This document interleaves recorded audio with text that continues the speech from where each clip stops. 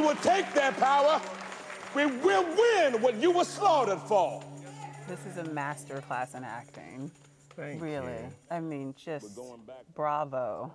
The day we were shooting this, John Lewis, you know, the amazing John Lewis, who was a very close friend of Dr. King, came to visit the set. Oh my goodness. And I thought he was just passing through. It was like an amazing thing. He saw me because I'd put on the weight and I was dressed as King, and he went, "Hi, Dr. King.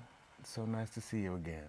And I was in a mess. I didn't know whether to stay in character or be David or whatever. But then he decided to stay. No. And he literally put himself in the front row, asked Eva, "Do you mind, Eva DuVernay, our director, you mind if oh, David's gonna do a speech as Dr. King." Well, I was there. Can I stay? I was like, what? And literally Eva goes, "Okay, everyone, quiet down," and roll sound, and just before she says action, all the lights go out.